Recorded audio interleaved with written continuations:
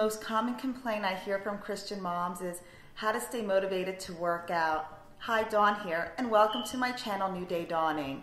The purpose of this channel is to empower Christian women to build stronger minds and bodies. This channel will have content about workouts, nutrition tips, and mindset. So go ahead and subscribe below so you can obtain all this great information. So how do you feel? Do you feel tired, drained, just pulled in so many directions, homeschooling kids while tending to babies, running after toddlers, supporting your husband? It all could be exhausting. We have exercise on our list, but it's really easy to drop off when we're trying to do all these other things that we have that are so important to us. And I understand the challenge. At the age of 42, I had my fourth baby and ended up with gestational diabetes. I had gained over 70 pounds. Even after I had my baby, I still kept the weight on. I was so sluggish and drained trying to maintain it all. And I remember one evening I was eating Christmas cookies with the kids. I lied on the couch and I couldn't even peel myself off. I was just so exhausted and I knew something had to change. So all that knowledge I had gained through the years, I'm going to share with you. So how to stay motivated to work out? Here's the secret. Are you ready? It's your why. It's just that three-letter word why. Why is your purpose? And let me give you an illustration, and I'm going to make it a real exaggerated illustration so you really get the idea of this. So say there's two skyscrapers, and there's just a 2x4 going from one skyscraper to the other. Someone says, hey, I'll give you $100 if you walk across that 2x4. And you're thinking, hey, no way. Even if they up the ante and say, I'll give you $50,000, you're probably still thinking, hey, I'm not going to risk my life for that. But what if it was a different situation? Yes, there's the two skyscrapers, the 2x4 board. But on the other side of the building is your children. And that building is starting to burn. And the only way to get across is on that 2x4. Would you do it then? Of course you would. That's your why. Not only would you walk across that board, I bet you'd be running across that board. So do you see how just having a big purpose can help you get through doing a task, even if it's really difficult? So that's the importance of your why. As mothers, we tend to be self-sacrificing. We put ourselves last, and then we tend to the children, maintain the house, support our husbands. It made me think of this Facebook post that I saw this week. It was an organizer being promoted. And on the organizer, it had a list of 3 priorities. And as a sample, they had filled it in. And I was just curious to see what that was. The first priority was work. And then their second priority was their mother's birthday. And the third priority was health. And I was just thinking, what a huge mistake. Because without your health, you have nothing. You cannot work. You can't celebrate your mom or organize her birthday. So our society just has a way of ranking that really low, but without it, we can't accomplish, we can't do anything. So we need to put that back on the list. So now let's work on your why and the benefits of exercise to help you with that. Wouldn't you like to have more energy to get you through that busy day? Of course you would.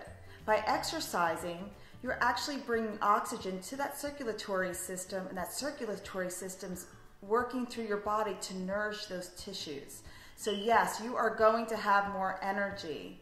Now you may say, well, I like to have a cup of coffee in the morning, and that helps me. Well, that's fine, but drinking coffee throughout the day is not going to help. Actually, it drains the adrenals, and it will cause you to be more sluggish. So exercise is the key for having more energy. Aging. How do you want to age? You may hear this term being thrown around, anti-aging. And of course, there's no such thing. We are going to age. However, you do have a choice. How do you want to age? So one of the major things that cause aging is damage to our cells. Well, do you know with exercise and by oxygenating our cells, it's actually going to create a more youthful you. It's going to help to resist those signs and damage that comes with aging. Did you know that most diseases, the cause of it is the lack of oxygen to the cells? And there's a term for that called hypoxia. And unfortunately, hypoxia leads to disease and then eventually death. So one thing that we can do to stay stronger and healthier and to withstand such problems and diseases is to exercise to keep our cells oxygenated. And, think about aging in itself.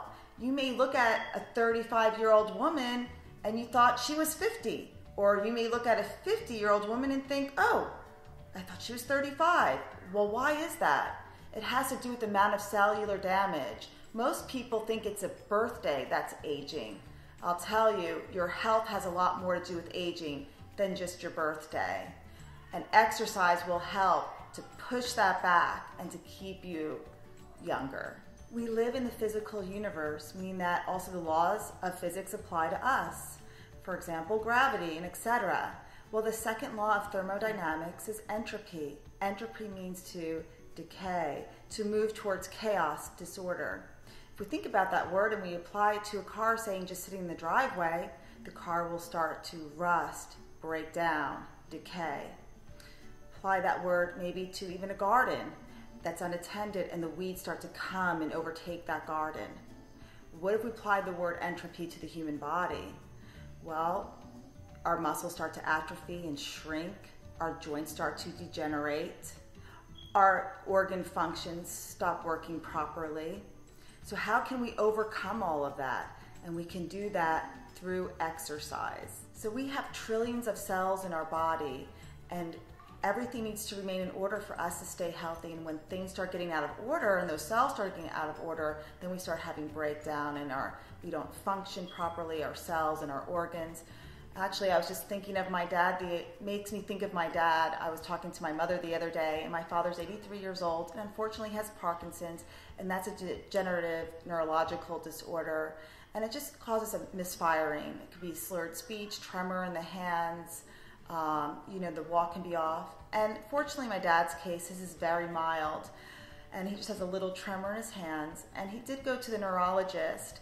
And if you think about the training for a neurologist, my goodness, it's 12 years of school, these internships, anatomy, advanced physics, and then after even they graduate, just all the experience and years of having patients and dealing with their issues. So he goes in for his appointment, and here is the big medical prescription, the advice she gives to him, what she's saying with all her knowledge, all her schooling, all her experience.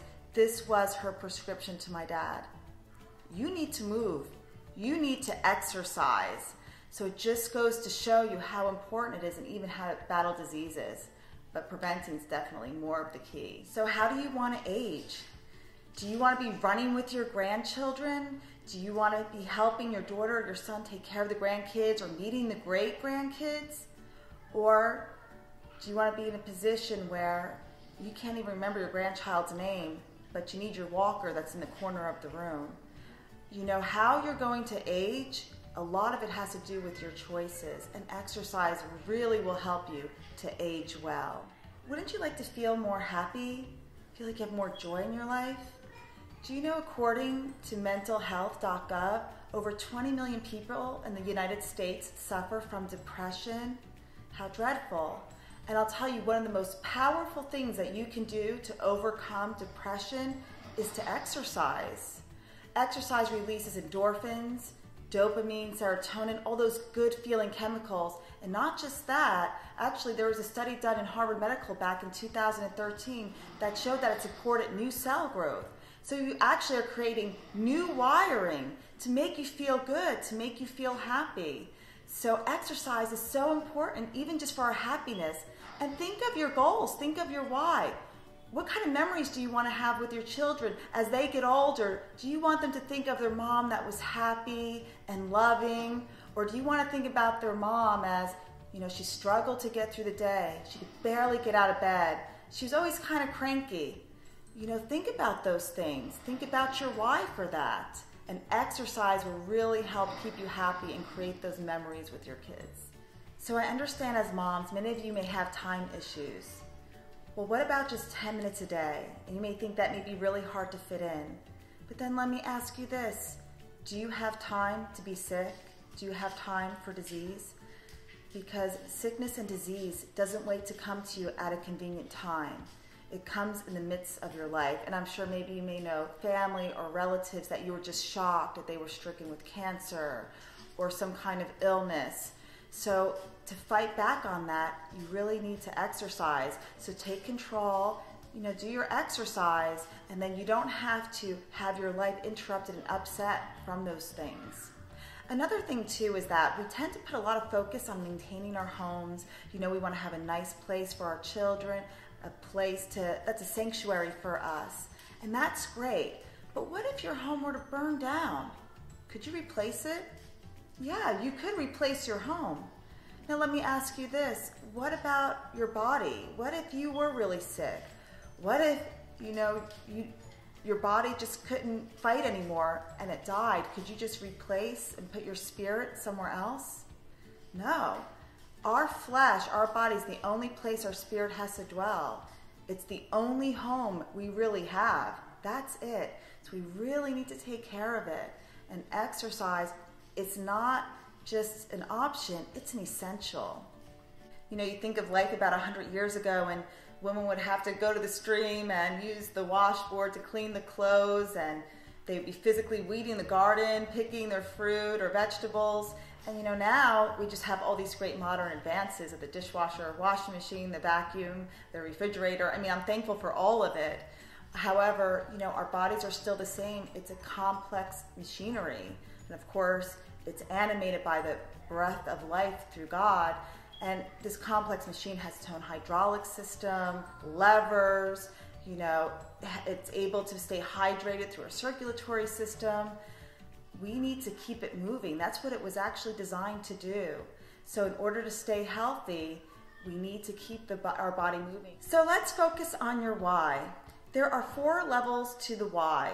And the reason for that is that each one has a greater influence over our behavior. So that way, when we do come through those obstacles and barriers during the day, we can overcome them having a higher purpose.